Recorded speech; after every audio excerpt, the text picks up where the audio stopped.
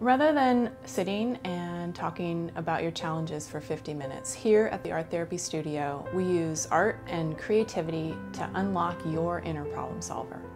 Here, we go beyond words because art therapy offers a different way of accessing emotions through the nonverbal part of your brain where emotions are actually stored. I often tell my clients it's really dark inside of you and it's hard to see what's going on, but art really brings out that internal experience so that we can see it and understand it more clearly.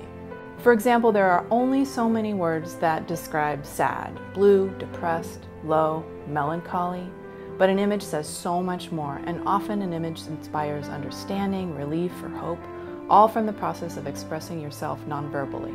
You don't need to be an artist to do art therapy. In fact, most of my clients aren't artists. You just have to have an open mind and an open heart to try something new.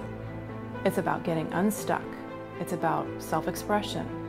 It's about finding surprising solutions to life's challenges, big and small. Watching my clients doodle and sketch and collage and paint their way into clarity is one of my greatest thrills, and I'd love to share this healing modality with you.